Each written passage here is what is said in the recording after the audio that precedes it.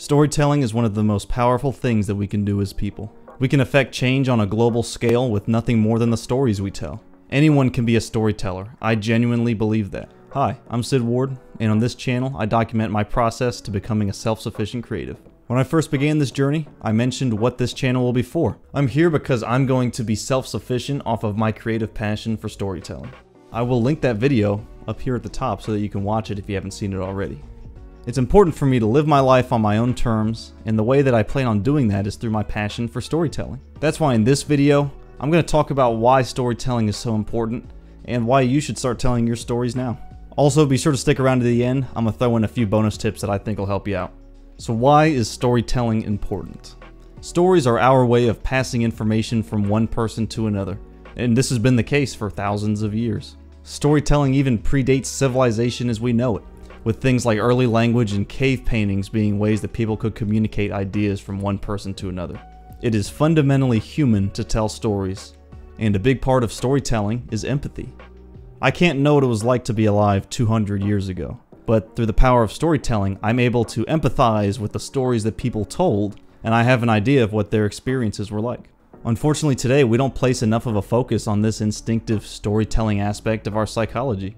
Powerful groups try to cover up our natural desire to be storytellers. We live in a world where it's me versus everyone else, and it's an endless competition for power and money.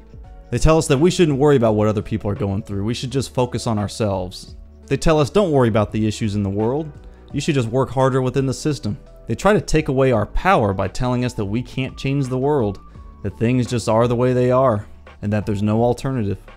Stories can be a force for powerful good or powerful evil. People believe stories and people empathize with the message of stories. And because of this, stories can either cause generations of pain or change the world for the better. Stories can and do change our fundamental views of the world. The stories that you tell can and will affect people. That is why storytelling is important. Stories can be a poison just as easily as they can be a medicine. I'm hopeful that the stories you want to tell will be beneficial to other people. And if that is the case, here are some things I think you should keep in mind. Now, I would like to point out, while I'm not an expert, I do think that these tips I'm about to provide will help you out when it comes to telling a story. The first thing that you should understand is that stories are journeys. People like to be taken on journeys when they watch movies, watch TV shows, read books, listen to music, or look at pieces of art. As the creator, it's possible for you to craft a journey for your audience. This applies whether you're writing a book, writing a song, or illustrating a piece. The second thing to keep in mind is to find out what you want people to think and feel from your story. It's important to know what mood you want to set for the audience. The third thing to remember is that you may want to include a message in your story. Not every story needs to make people think about your true intent, but I encourage you to think about the message behind your work. Personally, I want there to be political and sociological meanings behind the stories I tell. And this is the driving factor behind what my characters do and what motivates their actions. Although this is important for my stories, it doesn't necessarily have to be a part of yours. Your message or meaning could be about your emotional state at the time. They could be to express political opinions, or just to simply express your views on the world. Some things that might be important to think about are what bothers you with the way that the world works. Whatever it is, tell a story about it. Talk about an issue in your way. Just because it's a story does not mean that it's not true.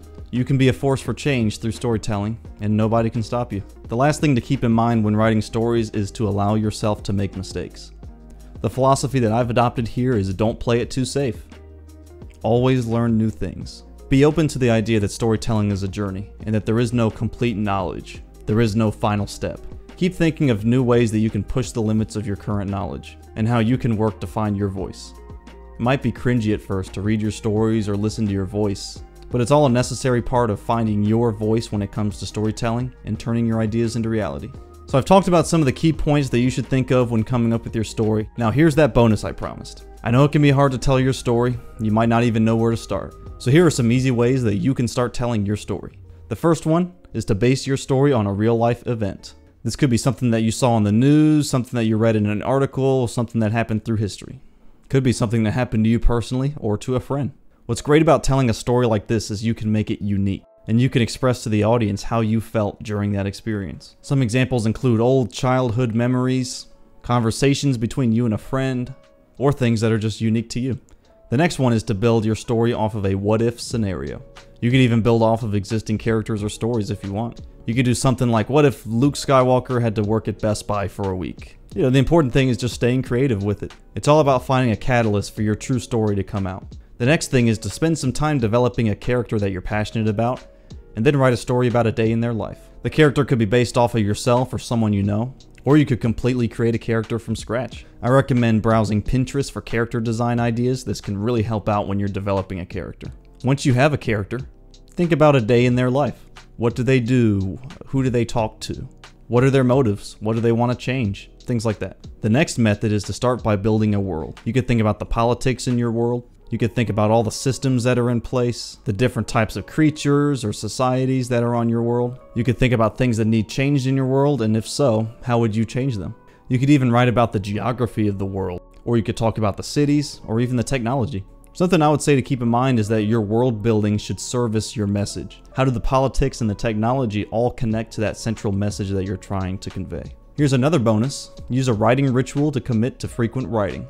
You don't need to know everything about writing to start recording your stories. It's easiest to just develop a habit and stick with it. I'll link my video where I show you how to develop your own writing ritual and why it's important.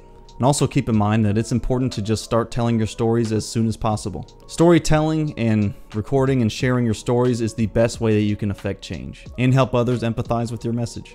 I hope you found this content useful. If so, I'd really appreciate it if you'd subscribe to this channel to keep up with my journey of becoming a full-time creative.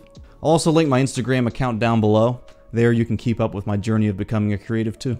Always remember the importance of storytelling. It's a skill that's inherently human, and no one can take that away from you. So get out there, tell your story, and keep creating.